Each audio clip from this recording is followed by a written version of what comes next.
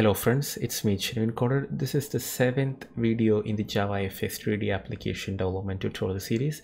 In the last video we have seen how to apply a wooden texture or any texture to your JavaFX 3D object, and in this video we will talk about reflection. As you can see here, when I move this, you can see some nice reflection because there is a light source, and when it comes parallel or when it comes perpendicular to the light source or the light rays, it will reflect some of the light and it will come to our eye. So as you can see here, it is reflecting light like this.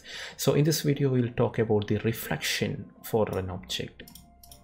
So this is the exact same code as chapter 6. This is where we left off, and we talked about this diffuse map. So in this video we will talk about specular map. So the specular map is used to, or specular color is used to define the reflection in JavaFX. So if you set this specular color to pure white, then it will reflect everything. So if you set to white, every light that is coming to that surface will be reflected. That is 100% reflection. If you set this to black, and it will act as a black body, and every light photon coming to that surface will be absorbed, so nothing will be reflected back. So that those are the two extremes. Let me show you how it will reflect when you use this white. So I just set the specular color as white, and as you can see, it is at this point it is reflecting everything. So white is the total reflection. If you set this to black, then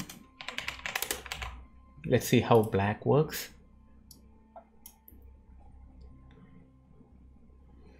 And as you can see, there is no reflection at all because all the photons coming to the surface is being absorbed by the surface.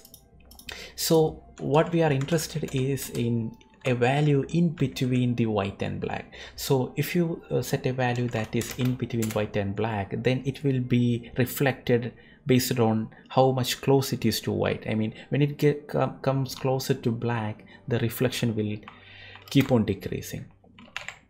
So I'm going to give a value like 424242. It is not black, not white either.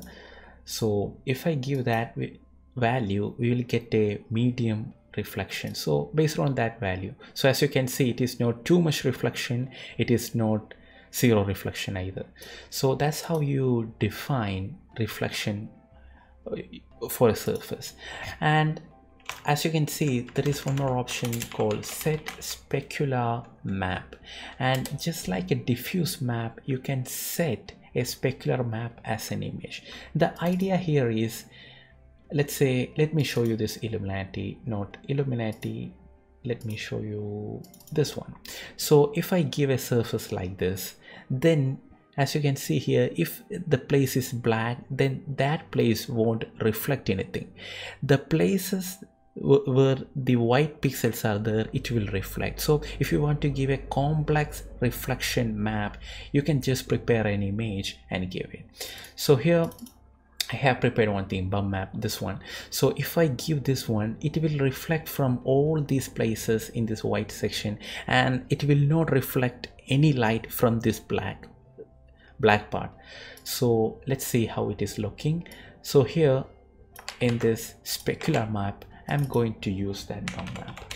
So remember, this bum map is this image, so all this white portion should reflect and this black portion should not reflect. Okay, as you can see here, this part and that black portion alone is not at all reflecting, but the other places are reflecting. That's how you give complex reflection for objects. And let me show you how it will look like with this Illuminati. So I have Illuminati 1 and 2, so I'm going to use Illuminati.jpg. Okay, I'm going to use this reflection.